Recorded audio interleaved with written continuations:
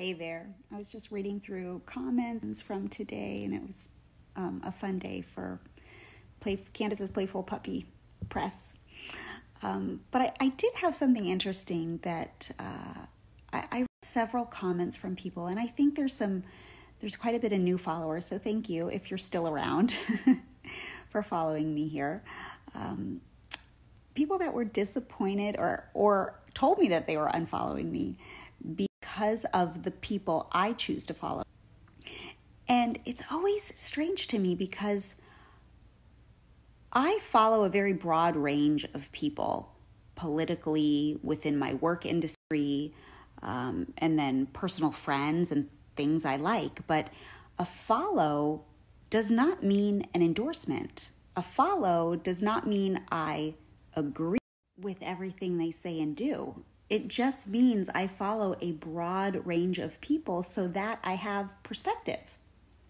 I want to know what's going on in the world. I want to hear different sides of the argument. I follow people in entertainment that I don't necessarily agree with or act the same way, but I want to hear what our society, what culture is dishing out, and that helps me all the more know who I am and find my answers and know the truth and be prepared with those answers. So please remember that follows on Instagram or Twitter do not equal endorsements.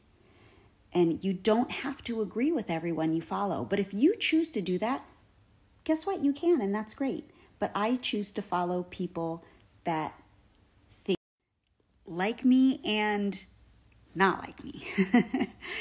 And I think that is really the healthiest perspective. That's how I navigate social media.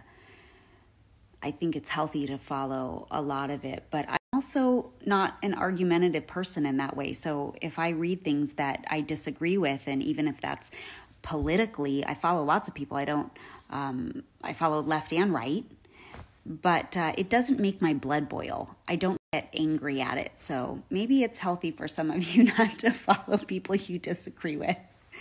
But it doesn't upset me. It just gives me perspective.